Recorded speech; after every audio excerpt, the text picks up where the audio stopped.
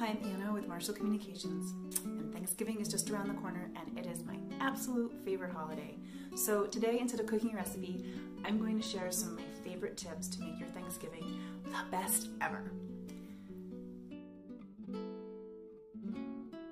I have a couple of turkey tips. Tip 1 is to brine your bird. One of the common complaints with roasting a turkey is that the white meat is dry and tasteless. Because in order to cook the dark meat to a safe temperature, you frequently end up overcooking the light meat. So that's why brining is so important. If you soak your bird in a saltwater solution for 24 hours beforehand, or you do a dry brine, which is just like a salt rub all over the bird, it helps retain the moisture as it bakes.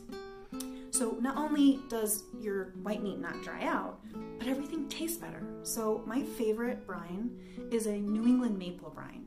And so your turkey sits in like maple syrup and brown sugar and salty water and a whole bunch of other spices, and all those flavors come through in the bird, and it's super delicious.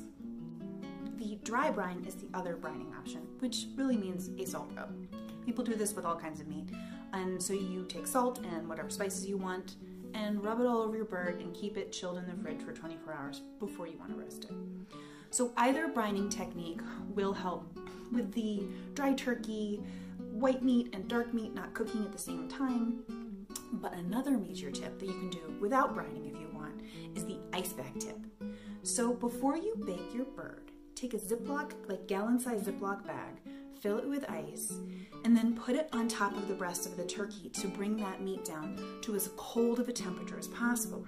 Then when you put it in the oven, it takes longer to cook, giving the dark meat more time to cook on its own, helping everything stay nice and tender and juicy. So I hope either of these tips you incorporate this year and you find that you have one of the best tasting birds. If you want to use my New England maple brine, I'm going to include a link to that in the copy below this video. Another thing I like to do with my turkeys is take the neck and the giblets from inside the bird and put it in a big stock pot, throw in some water, some carrots, onions, bay leaves, celery, things to make a tasty stock, and let that simmer for a few hours the day before you want to roast your bird. And then you have this wonderful like homemade stock that's great for stuffing or your gravy, or you could cook the potatoes that you want to mash in it. I don't know, it's awesome. So don't waste anything and make your own stock. Cranberry tips. You're always going to have those people at Thanksgiving who can't live without the cranberry sauce in a can. So go and get some of that and make them happy.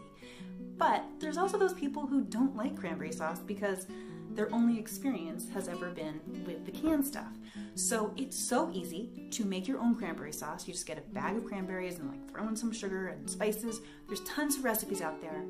And I think this is like a great time to try something new in your Thanksgiving and do your own homemade cranberry sauce.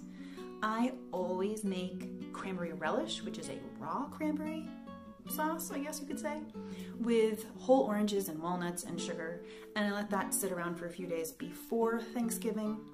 And I think it is the ideal palate cleanser because so many of the dishes in Thanksgiving are really rich and salty or overly sweet. So if you have a cranberry relish, it just really helps balance out the whole plate for you.